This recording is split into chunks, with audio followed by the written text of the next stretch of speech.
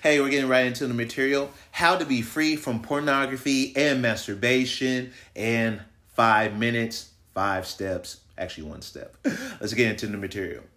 So I think the best scenario to engaging pornography, sex outside marriage, masturbation is actually to see what the Lord Jesus has to say about lust, right?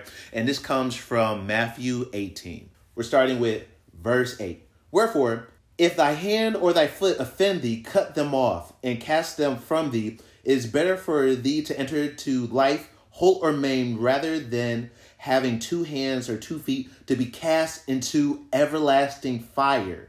And if thine eye offend thee, pluck it out and cast it from thee. It is better for thee to enter into life with 1 eye rather than having 2 eyes to cast into hell fire. All right, I want to point out one very important distinction when it comes to how Jesus approached sin and also how Jesus approached lust, right? He said the cure for sin is actually to be mindful of hell, right?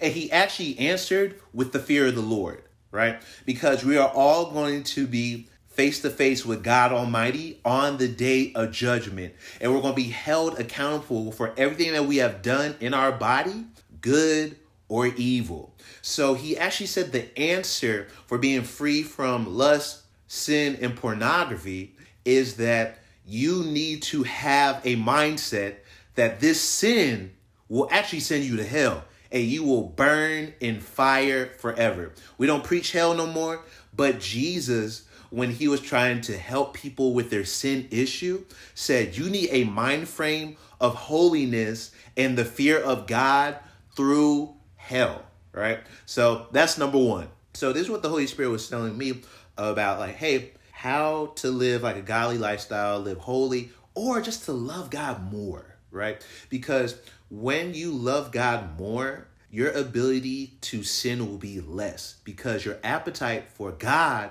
will be greater than your lust and your appetite for the world and what it's offering, right? And so how you love God more, Jesus said to me essentially, look at the nails daily. Behold his crucifixion daily. You need to renew your mind in the gospel every day. No matter how long you have been saved, how long you have been in Christ, how often you read the Bible, you need to understand that all you know is Christ crucified. And so if he has died on the cross for your sins, you are free from sin.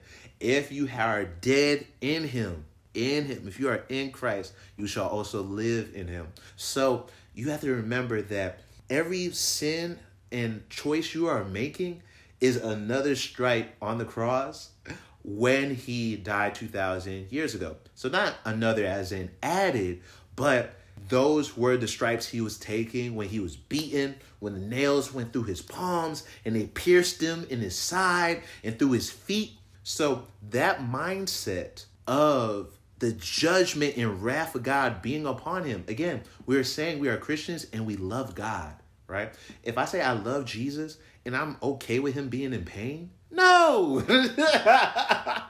So this is what you need. Like I'm telling you, you need 2 things to live a godly and holy lifestyle. You need, number 1, the love of God.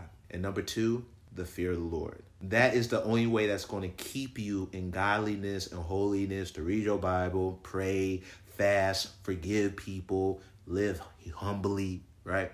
And do what the Bible says. And so that's in short what you have to do.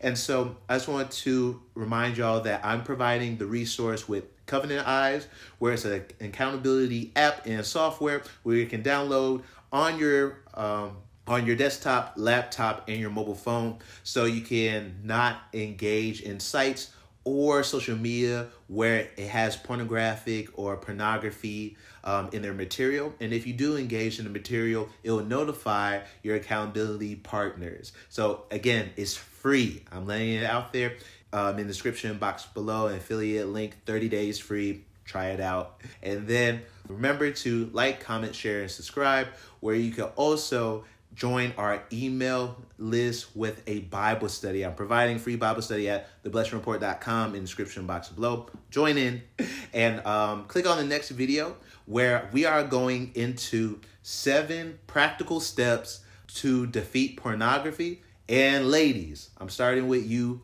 first because 45% of women engaged in masturbation. So we're covering tips to help women stop engaging in masturbation.